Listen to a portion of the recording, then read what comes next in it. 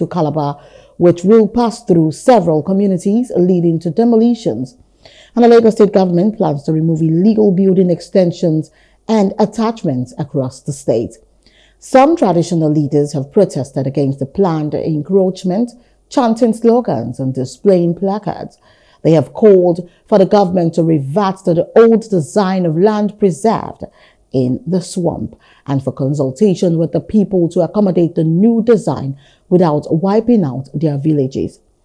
Meanwhile, the federal government has inaugurated a compensation verification committee to review, evaluate and compensate landowners affected by the construction of the 15 trillion naira Lagos-Calabar Coastal Highway. Minister of Works David Umahi directed the committee to complete verification and begin remuneration in 10 days, aiming to hasten to project's construction, and verified claims will be settled within 72 hours. We are using the federal rates, to do our enumeration.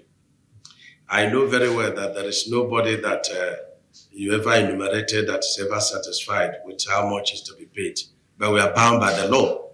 And so we are using federal rates. Our federal rates is, higher than Lagos state rates in paying compensation. So we adopt the federal rates since we're the ones paying. If you have a title of the state within the right of ways of the federal government, you don't have a title because you don't place something on nothing.